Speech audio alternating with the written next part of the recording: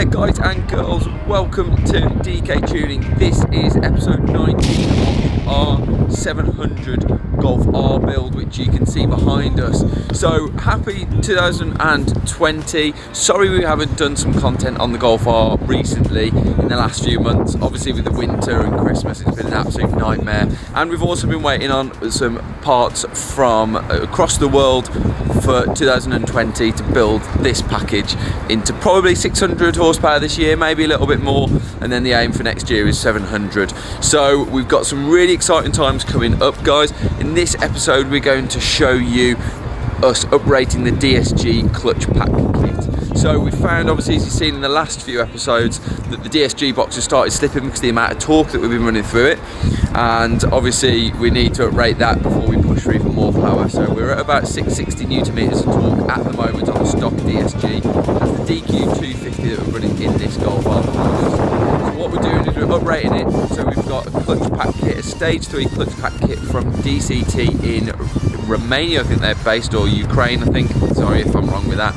And we're going to take the DSG box apart and we're going to uprate the internals of that. So the clutch pack should be able to take 800 Newton meters then. So it's really exciting, guys.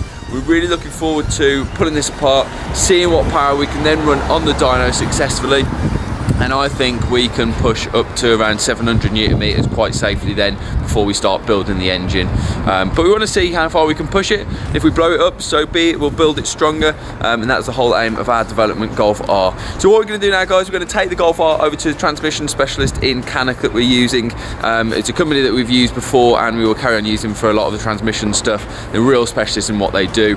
So we're going to be taking it over now and we're going to pick it up in a few days, and we'll carry on this video and we'll show you what the clutch feels like. I don't know if it's going to feel any different, I'm not sure. I've never driven an uprated DSG box before, so it's going to be really interesting. We're going to see what it feels like, and hopefully we can push for more torque in the coming months with a few map tweaks and stuff. But for now, guys, we'll catch you in a bit. Right guys, so it's Thursday morning, quite early, and I'm just about to go over to Cannock to take the Golf R for the DSG clutch upgrade. So let's get on the road, guys, and head over there now.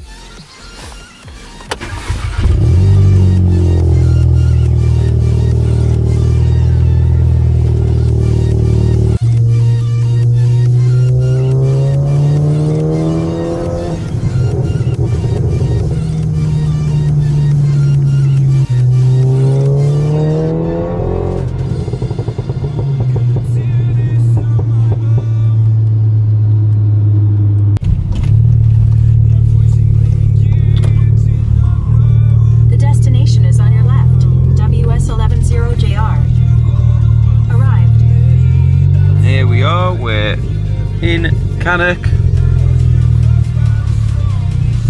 at Neil Smith's Autos over there. Where to park. I'm just going to kind of whack it through here.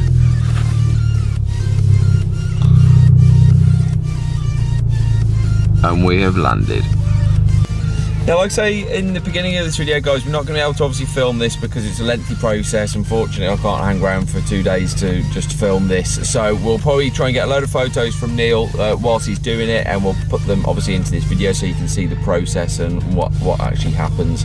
We're hoping to pick this up tomorrow or maybe Saturday or Monday now. So it's going to be a couple of days without the Golf, which I'm really sad about.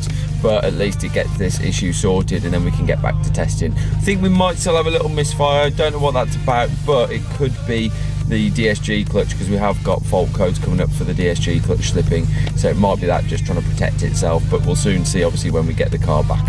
So for now, guys, we are going to drop it off, and we'll catch you in a bit, in a few days, once the work is done. By the stormy seas, oh, you meant the world to me. Never gonna give you up, I'm never gonna let you go, never gonna say goodbye, no.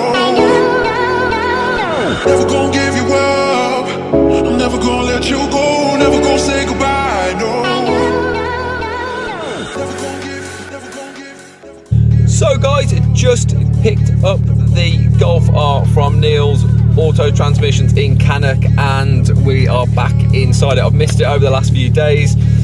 Really excited time. Looking forward to seeing if it's any different. I have no idea if it's going to feel different, if it's going to, you know, put the power down differently. I have no idea. Hopefully we've got rid of a bit of a hesitation at the top end. I didn't know if that was easy, trying to protect itself at the time. We're going to see. If not, we've got a few other bits and bobs to start playing around with and having a look at it. I can't give it too much stick on the way back, unfortunately, because we've got to reset the adaptations in the clutch when we get back on VAGCOM, but it would be interesting to see how it drives. So I'm going to crack back to Wolverhampton now and catch you in a bit.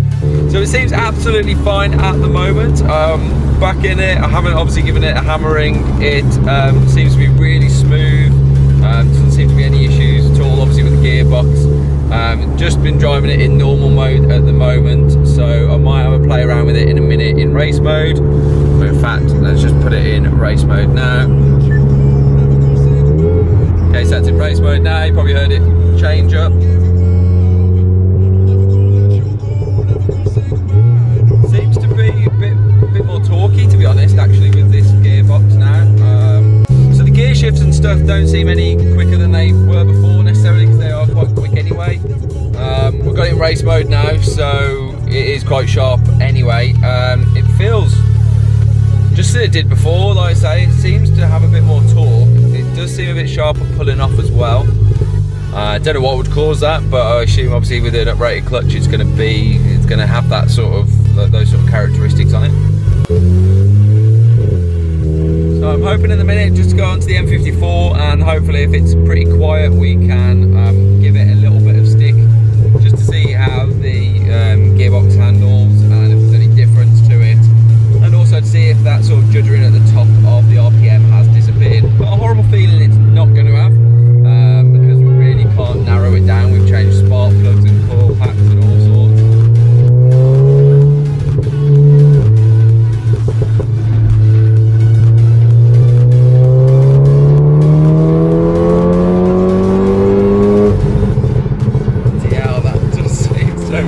But it just seems to hold it. We've got no sort of misfire at the minute either, no juddering at the top.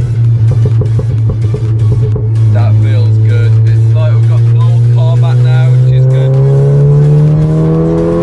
Yeah, no juddering at all now. That before would have felt like it was misfiring, almost like a coil pack or a spark plug kind of misfire.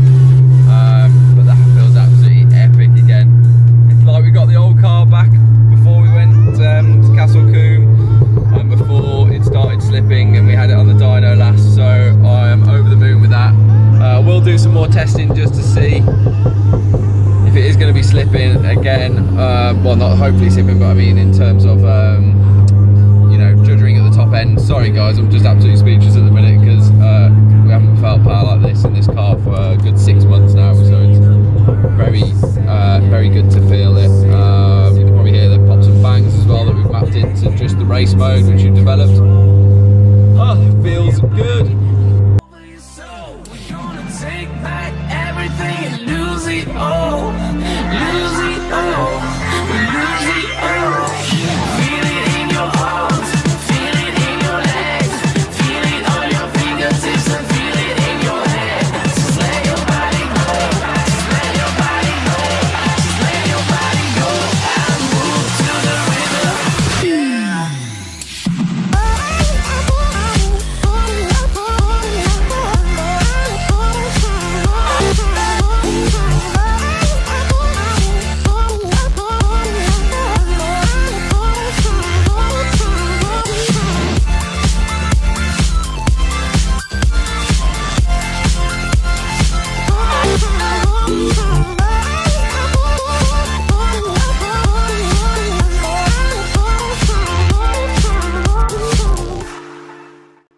Right then guys, so the DSG box, as you can see obviously in this video, is completed and we are over the moon with it. We've done all the resets and the calibration on it now, so it seems absolutely perfect now. It did have a bit of clunking at the start, it just needed the calibration resetting in a really good diagnostic tool on ours and our Autel in the garage.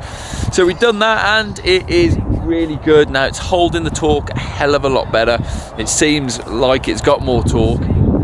we're just really over the moon with it. It seems a lot sharper. There's no more judge ring right at the top end. There's no more issues with it, so we're really happy, and we can't wait to get it on track soon this year to really test that power out. But yeah, there's loads more to do to this to get it ready for the track. So in the next few episodes, next episode is around some more parts that we've got to put on it, so we're going to be putting those on. We're then going to be doing some more mapping. We have got an intake manifold that has arrived that is going to be going on it at some point, and then meth, and then we're pushing for 600 horsepower. So this year is going to be really good. We've got a few track days coming up, guys. We've got Kerbra, which is the 22nd of April, which is our own track day.